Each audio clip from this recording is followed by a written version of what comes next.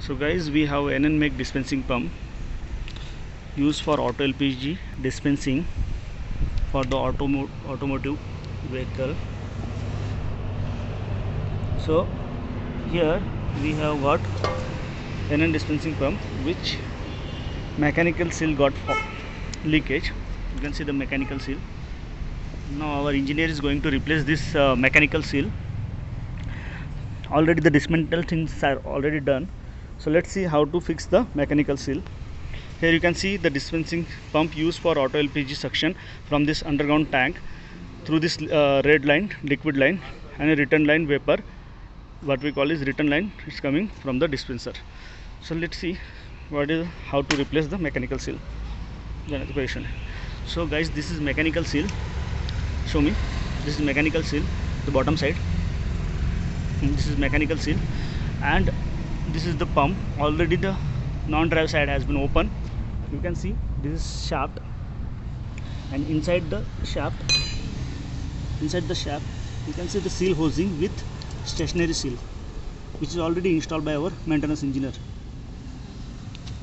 Now let me tell you, since the seal housing already replaced, how it's look. So this is faulty seal housing. The faulty seal housing backside one o-ring will be there. So see, this o-ring will be there. This brass thing what we call is seal housing.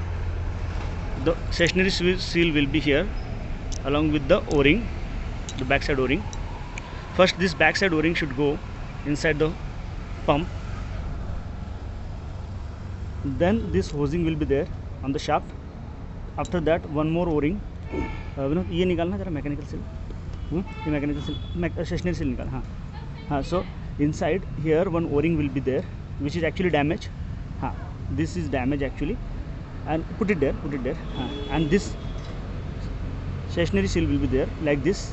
Along with this, it has to go inside the pump on the shaft.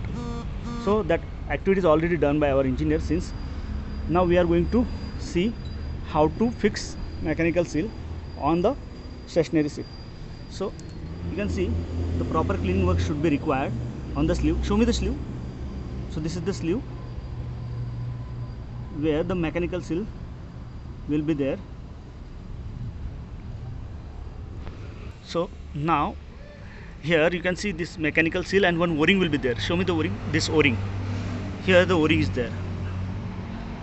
So this is going to fix inside the mechanical seal.